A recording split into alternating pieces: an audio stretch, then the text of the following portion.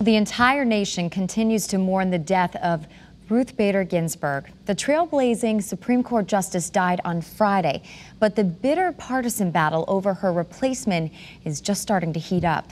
Channel 3 Eyewitness News reporter Roger Susanna joins us now at the digital desk with the latest details. Roger? Good morning, Nicole. You know, the process of replacing Supreme Court justices often creates controversy, but doing so now, just weeks from Election Day, threatens to divide our nation even more along party lines.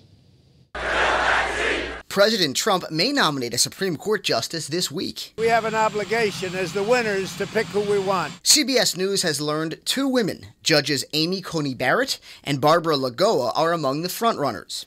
I would say that a woman would be in first place, yes. But Democrats in the Senate, including Connecticut's Richard Blumenthal and Chris Murphy, insist the winner of November's election should appoint the new justice, a sentiment that Democratic presidential nominee Joe Biden agrees with.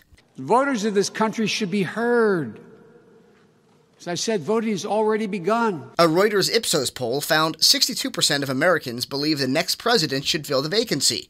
So far, 2 Republican senators say they oppose a nomination this close to the election. At least 2 more would have to join them to block a confirmation.